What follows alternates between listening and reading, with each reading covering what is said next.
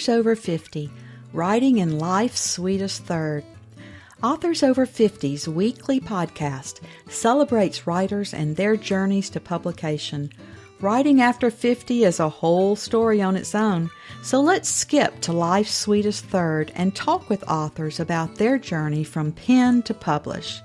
Welcome. I'm Julia Daly, your host, and I invite you to listen to interviews with writers who've achieved their goal of publishing a book just later in life. We've seen award lists for under 30 or under 40, but I've yet to see lists for those who've achieved a significant milestone of their own, launching a new career and publishing their first book after the age of 50. We will hear about these authors' inspirations, struggles, strategies, and the smell of that first book. These writers' journeys inspire me because I'm one of them. My guest today was a conscientious objector to the Vietnam War and served time in a military prison for refusing his order to fight. In his 20s, he roamed across the United States, went to Europe twice, and made one journey around the world.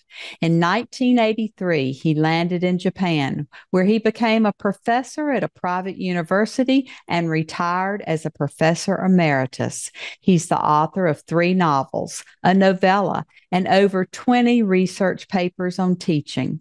His latest book is a memoir and tribute to his mother. It's titled, The Good Lord Willing and the Creek Don't Rise, Pentimento, Memories of Mom and Me. He and his wife still reside in Japan. Welcome to Authors Over 50, Robert W. Norris. Well, thank you, Julia. I'm glad to be here and look forward to our chat. Robert, our opening question on Authors Over 50 is always, what took you so long to write that first book? Well, yeah, when my mother died about 3 years ago, she was approaching the age of 95, so she'd had a long and fulfilling life. But I wanted to somehow preserve her spirit and pay tribute to her.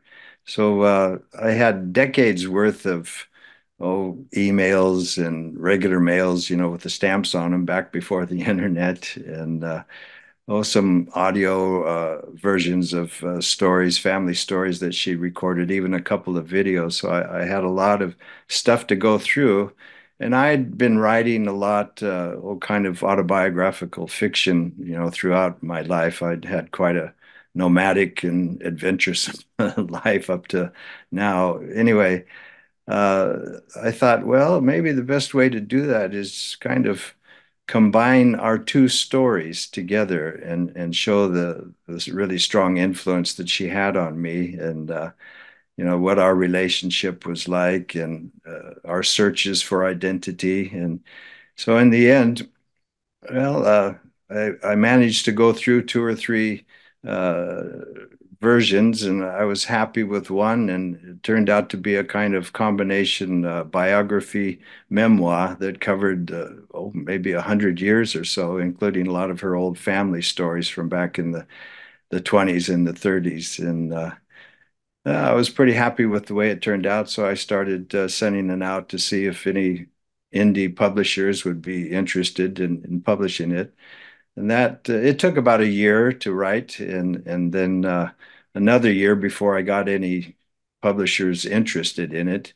But in the end, I ended up getting involved with what they call a hybrid publisher. He was part of a group of 3 people who had started an indie publisher, kind of a niche type publisher that focused on books about different countries in Asia, written in English. And he had been kind of successful with that, but they'd had a lot of difficulty selling memoirs. They focused mainly on travel stories and a few how-to type books, nonfiction mainly. And he decided that he wanted to give a try with his own independent hybrid press. And when I queried him, he wrote back and said, "Well, I'm really interested in your story, but we've had a real tough time trying to sell memoirs, so I can offer you this option." And by that time, I'd probably queried about 75 or 80 different publishers, and a couple were kind of interested, but I never heard back from them again. So I was considering, doing the self-publishing route myself and starting to research about it, but I thought, I'm not so tech savvy. Maybe it'd be better to have a real professional go through the editing and the formatting and the cover design and everything. And so we negotiated over the price, and because I was the first one, and he thought that it didn't really need that much editing, that he gave me a rock bottom price. And so I said, okay, let's go for it. And that's how it started. And it finally got published about a year ago. And the unfortunate thing is that he got sick, really sick, about the same time that it was coming out. And so he decided to hand over all the files to me, and he set up some accounts with Ingram Sparks and the KDP Amazon site, and all the did a really nice cover design, and I was really happy with the formatting and the layout. And so it turned out to be kind of a self-publishing work. And so I ended up getting like 100% of the royalties because unfortunately for him, he just couldn't deal with that anymore. And so since that time, I've managed to put it out there for the world, and good luck with that if it reaches enough readers. Well, whether you're with one of the big five publishing houses or with a small publishing house, I think we all fall in the same boat these days. We have to do a lot of our own legwork for everything that pertains to our books. Yeah, that's for sure. And if you don't have much experience in that world, it's a lengthy process of learning step by step and trying to research as much as possible of how to get the word out there, and a lot of hit and miss. uh, but you learn from your mistakes and you learn to do better the next time. And yeah, somehow I've managed to, have a few blog reviews, got a couple of good reviews from independent sources on board. And I've been trying out these podcasts, and fortunately, places like yours have had me on as a guest. And again, the more you do this kind of thing, the better you get. You get better at how to write a good query letter, and you have to do a lot of research on the places that you're targeting. And uh, yeah, it's an interesting learning experience. I retired 7 years ago, so this is a hobby that's turned into a full-time, almost a job. Not so much the writing anymore, but the promotional part. Exactly. And I think, it's such a love story to your mother. It's a great legacy to leave for your family. And that's what I always say about my books. I just want to show my children and grandchildren that, no matter what age you are, no matter what you've accomplished in life, you can still have new goals and new dreams.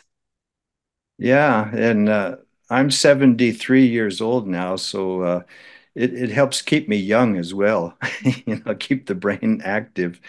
And I've had good responses from family members. Of course, as a memoir, there's always that danger of stepping on somebody's toes, and maybe your view of what your childhood or your adolescence was like differs greatly from what their views were. But in the end, yeah, everybody's been pretty happy with the way things turned out, and so I feel really fortunate in that regard.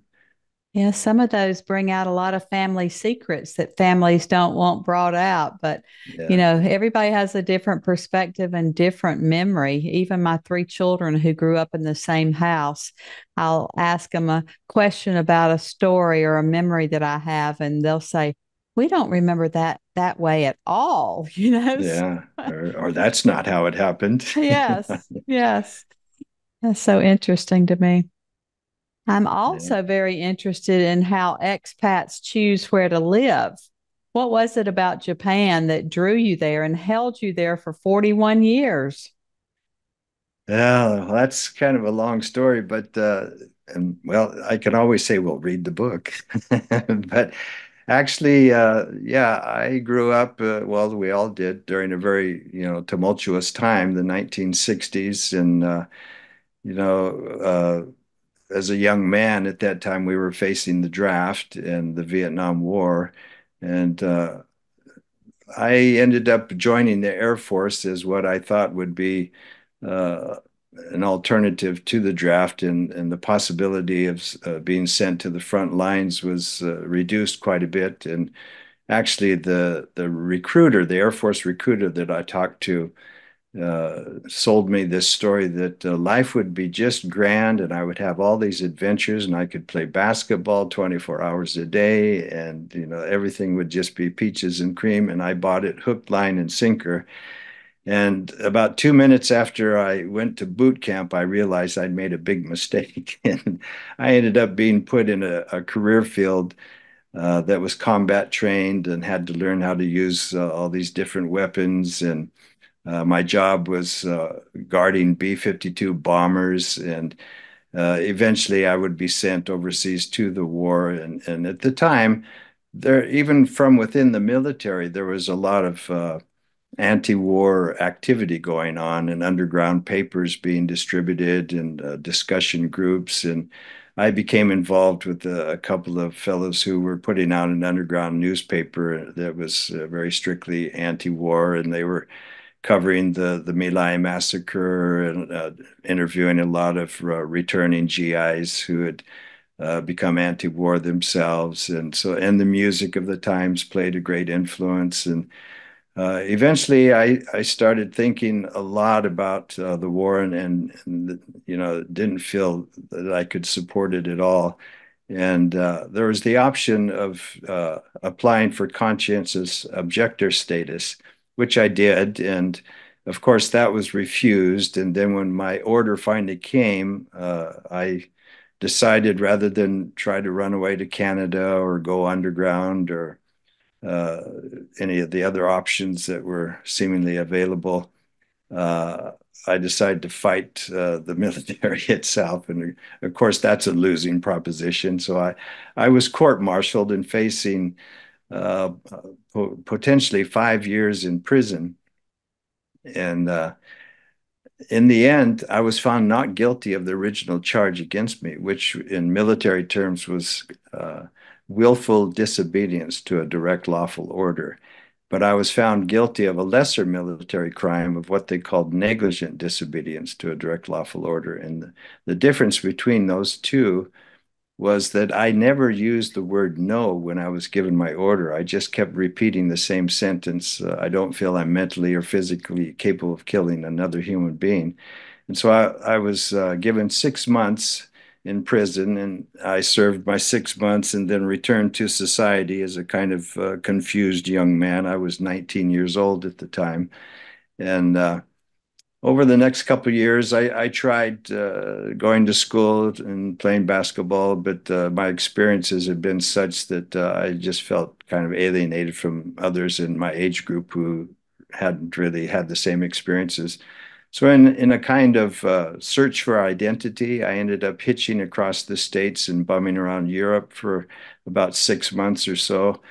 And I came into contact with a lot of young European hippies of the time who were writing music and or playing music and writing poetry, and very active and seemed like they had very exciting, fulfilled lives. And they encouraged me to express myself in some manner as well. And so, under their influence, when my money ran out and I came back to the States again, I decided, oh, I want to try writing. Yeah, so under the influence of those European hippies, I returned to the States and began studying literature and writing on my own. And I was working a lot of labor jobs at the time. And that continued for about 4 more years. And so I'd saved some money from actually working on the oil rigs out of Texas at the time. And I was ready to write a novel, so I returned to Paris. And while I was in Paris playing out my Ernest Hemingway fantasy, I ended up meeting a young man from Afghanistan and another from Iran who were trying to convey a message to the desk clerk at this cheap hotel that I was staying in. And I'd picked up enough French by that time that I could provide a very crude translation for them. And they were overjoyed at that. And so we went out for a cup of tea to celebrate, and they invited me back to their countries. And that was the start of about a 10-month long journey that ended up taking me through Iran and Afghanistan and into India. And when I returned to the States with a severe case of reverse culture shock, uh, I'd had enough experiences that, overseas and adventures that my new dream became that I wanted to live and work and study in a foreign country because during all these journeys, I only spoke English and I was so envious of all these young people who could speak three or four different languages. And so, I just started working again, mainly as a cook in those days, but I'd saved up enough money, maybe $5,000 or $6,000 to try to write another novel.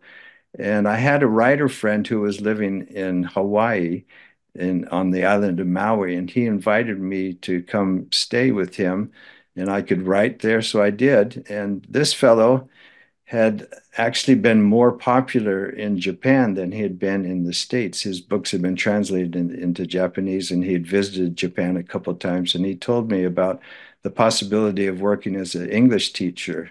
Japan's economy was really starting to boom then. This was 1982, 83, and there was a great demand for English teachers to mainly teach like a lot of their engineers to go overseas to work in factories. And so he gave me the address of a friend, and I wrote to the friend who said he'd put me up until I could, get started. And I found a job in a conversation school within the first week or so, and that was the beginning. And never looked back. And now 41 years later, I'm retired. I ended up working at a Japanese university.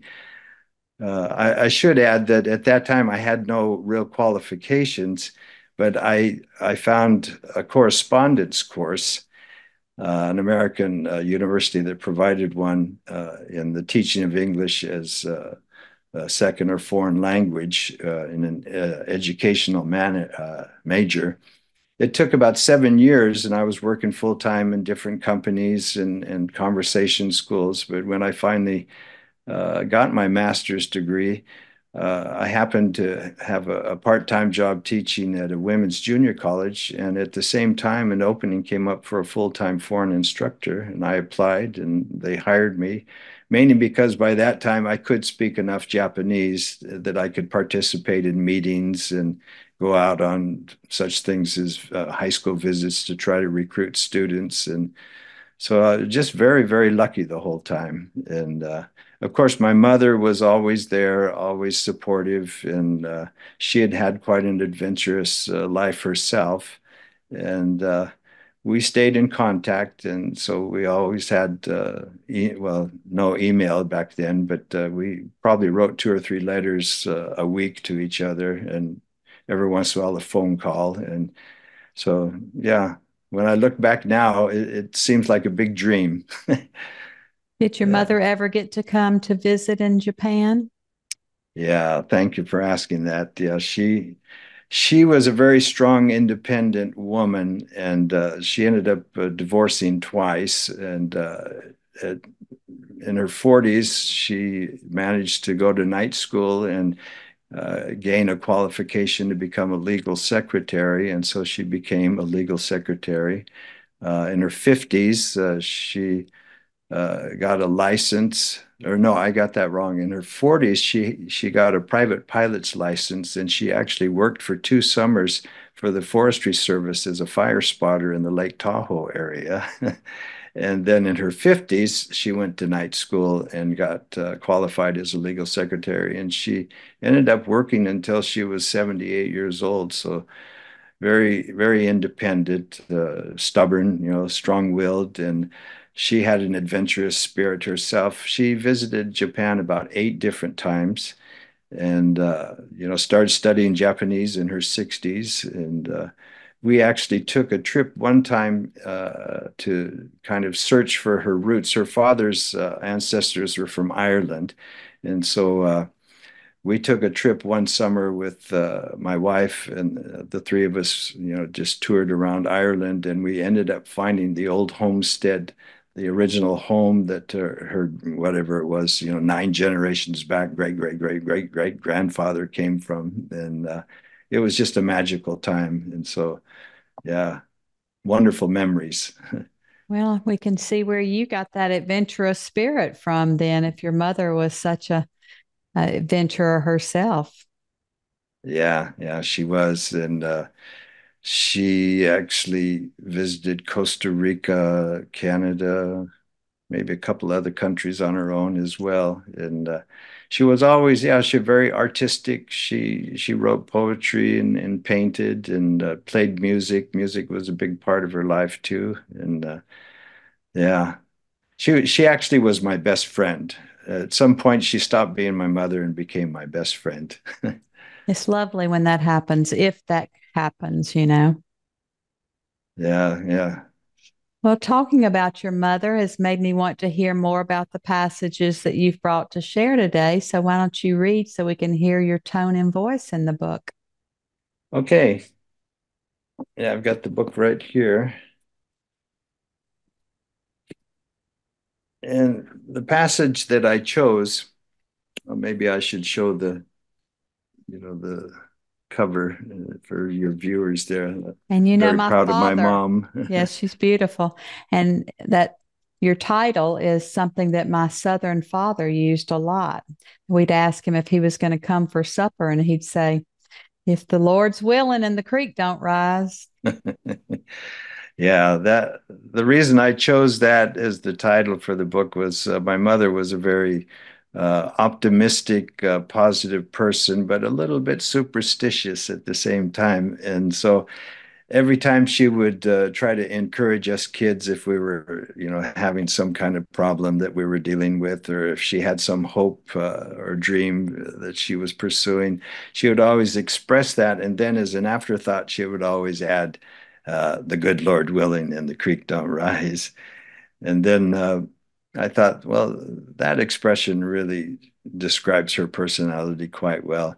And then the Pentimento memories part, I got that from the writer Lillian Hellman, uh, who was a playwright and a memoirist who actually was Dashiell Hammett's lover for about 30 years. They never got married, but they were part of well, the early 50s. The House Un-American Activities Committee, was investigating all these Hollywood people, for trying to during the witch hunting days of the communist hunts. And anyway, she appeared before the House Un-American Activities Committee, and she really was quite well known in the period that well, she was the most active. And so, looking back when she was in her 60s, she wrote a memoir called Pentimento, and she took that or she used it as a kind of metaphor for memory. And the term comes from the painting world. Uh, when a painter draws or makes a sketch or starts a painting and then changes midway and repents, so to speak. So an original scene might be like a scene of a forest in the distance or something, but then they change it and it becomes a scene of the ocean or something like that. So they change their mind and they see things differently, and using it as a metaphor for memory. The older we get and the more we look back on our past experiences, they change as we get older. And so I thought, my memories were the same way after mom died and I was going through all the the letters and everything, my memories of her and my own life changed from what they'd been in my 20s and 30s. So I thought that was appropriate. Anyway, this passage is from the preface, and it starts out explaining why I wrote this story. And I had to write the obituary for my mother, and that was really difficult to do. How do you summarize someone's life in, 4 or 5 paragraphs? And so afterwards, my sister and a close cousin, they seemed to be very happy with it, but I felt a bit empty. And so this is to explain why I wrote the story and my feelings at the time. So everyone was pleased with it. A local newspaper ran the obit with a wonderful picture from Mom's high school days. I felt empty. Could Mom's life, her vitality, her entire essence be reduced to 4 paragraphs of dry, dreary prose? Was that how people would remember her? She was so much more than that. In many ways, Mom's is the story of a remarkable American woman, a fighter, and a survivor of the time in which she lived. As a child, her experience of traveling across the United States with her family in the early days of the Great Depression was not unlike that of the Joad family in Steinbeck's The Grapes of Wrath. Being ostracized by a small logging community in the late 1950s for her divorce and later being kicked out of the Catholic Church when she remarried were symbolic experiences. When I became a conscientious objector, refused my order to fight in the Vietnam War, got court-martialed and spent time in a military prison, Mom bravely defended me against patriotic and conservative friends, colleagues, neighbors, and family members who considered me a coward and a traitor. This courage also exemplified her life. At heart, she was a feminist ahead of her time who fought against sexual and power harassment in the home and workplace. After her second divorce, in addition to her main day job as a legal secretary, she took on 2 hourly wage jobs, one wrapping presents at a mall and one splitting time between night clerking and cleaning rooms at a hotel, in order to pay off thousands of dollars in gambling debts her second husband left behind. She didn't have money for gas, so she bicycled to work in the snow. In her 40s, when she was a licensed pilot flying for the Department of Forestry as a forest fire spotter, she became chairperson of the Reno chapter of 99s, the women pilots organization whose first president was Amelia Earhart. Later, she took night classes to qualify as a legal secretary, worked at 3 law firms in that capacity, and finally retired at 78. In the end, she'd gained a hard-earned independence and a pension to pay for living expenses for herself and my sister, who could not work because of disability caused by multiple sclerosis. Mom was an artistic soul who painted oil and sumi scenes of animals and nature, wrote haiku poems, and played the piano for social gatherings. She played the Catholic Church organ for 7 years of Sunday sermons before her priest refused to administer communion one Sunday after her divorce. When he bypassed her at the communion rail, she grabbed him and gave him a piece of her mind in front of the whole congregation. She was an adventurer who traveled to Japan, Ireland, Costa Rica, and Canada. She made friends with people in all those countries and kept up a lifelong correspondence with many of them. She was an athlete who, in addition to her high school cheerleading and majorette activities, played golf, umpired little league games, bowled in a city league, water skied, roller skated, practiced aerobics, and did a lot of mountain trekking. In short, she was a ball of energy. Her hug was the strongest and best in the world. Her love was true, and you knew she meant it when she hugged you. Oh, Robert, that is lovely. What a remarkable woman you had for a mother. Yeah, I feel really blessed and lots of good memories. And yeah, uh, anybody who reads this book, I think, can't help but fall in love with my mother as well. And on the side, learned a few about my own adventures in life. It's very wonderful. Yeah.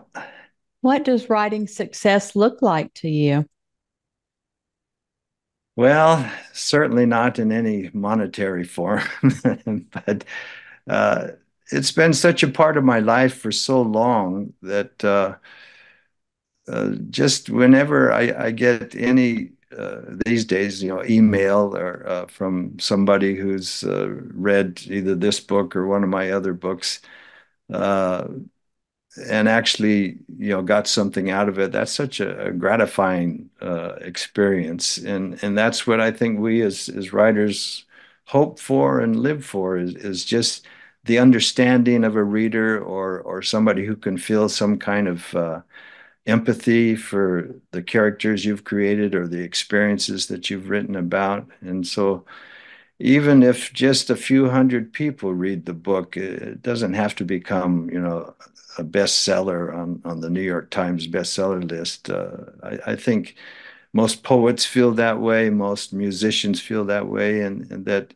it's the old cliche of it's not the destination, it's the journey. And I think at this stage of life, it gives you a reason to get up in the morning and look forward to the day and have something to do, knowing that you're expressing some truth that you have that maybe others will empathize with. And to me, that's the success.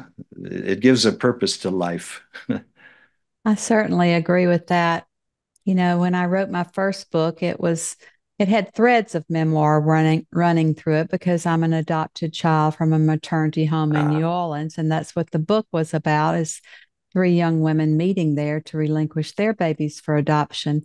And I just was so honored to hear from people who reached out to me. I heard from the entire adoption community, the birth mothers and the other adoptees and the adoptive families. And, when they honor you with their own stories and how your book touched them, then, that's real success. yeah, I agree completely. Yeah. And then there's also the part of trying to understand your own life. Life is pretty confusing at times, and as you get older, of course, you can look back and see the connections between different experiences and people that you met, almost as if there was something concerning predestiny, perhaps. You can interpret it a lot of different ways, but yeah, it allows you to look back, to explore, yeah, in a sense, that Pentimento feeling of reliving the past, but through a slightly different lens. And that's quite interesting to me too. You can read a poem 100 different times, and each time have a different reaction to it, depending on your state of mind during the day. And yeah, it's just something that's part of our soul, I guess. We were somehow blessed to be able to find that outlet, and then it's been a sustaining force throughout life. And it's out in the world and it always will be. So it really truly is a legacy that will far outlive us and it will still be on library shelves and in bookstores and among our friends and family and strangers who found it. So I think we're very blessed to have that legacy to leave. Yeah, yeah, you're absolutely right. And in a sense, well, in my own life, I've spent more than half my life in a foreign country, and so it allows me to go back and kind of see America again. It's this new reality is actually more real to me now than my previous life. You know, bumming around different parts of America as well and experiencing the educational system and friendships and family in those days. But dealing with life in Japan is also a different kind of reality, and it's an exciting one. It has been for 41 years, but it's also had its ups and downs. And so, yeah, even personally, when you go back and review your own life, which I think most of us do from time to time, maybe more so during the pandemic years than any other time, but again, it allows you to review your life and the decisions that you made, the friends that you made, the actions that you did, sometimes good, sometimes not so good. But yeah, it's all positive in the end. Writing can certainly be therapy. Yeah, yeah, that's for sure. Well, this has been a great visit with you today, all the way across the ocean to Japan. And as always, our last interview question on authors over 50 is our writers over 50 are quite unique. Do you have advice for writers 50 and above? Think that it's a bit egotistical to take the viewpoint that I know more than other people do, but I think the best advice that I could possibly give is that if the urge hits you, follow it, and don't be judgmental about your own work. Just keep writing, keep writing. If you have it in you to write a book, uh, perseverance, stubbornness all come into play. But it's a journey of discovery as well, and well worth taking. And so I think maybe the best writing advice I ever found, well, in the early days when I was trying to, follow this path, came from Ernest Hemingway. And his approach to writing was that he would stop in the middle of a scene. And in that way, he wouldn't drain the well dry. And so that when he sat down to write the next day, he would have a starting place and he wouldn't have to face a blank page. And so don't be afraid of, diving deep into the self to find out what exists there, and then always have a place to start the next day, because it is a lengthy process, and then of course the rewriting and the editing is where the real writing takes place. So if you make it through that first draft, put it away for a while and then take it up again, because it will definitely have to be rewritten. Yeah, and just perseverance, stamina, and if you've lived as long as we have, I think you've gained a certain amount of perseverance and stamina to take on a project like that. It's worth doing. And hindsight, we have lots of hindsight. We can now be the armchair quarterback and tell others what life is all about when you reach this age. So we just appreciate your being with us here today. You've had a wonderful, exciting life and a fabulous mother. So I think you're very blessed in so many ways. And we're excited to now count you among our authors over 50. Well, thank you very much, Julia. I've enjoyed this a lot. Thank you for joining us today. Please look for Authors Over 50 every Thursday, when we will have conversations with accomplished debut novelists over the age of 50. Please subscribe and share with a friend. And check out my own publication journey after 50 at www.juliadaily, that's D-A-I-L-Y, like dailynewspaper.com. Until next time, keep reading and writing. And remember, it's never too late to fulfill a dream in life's sweetest third.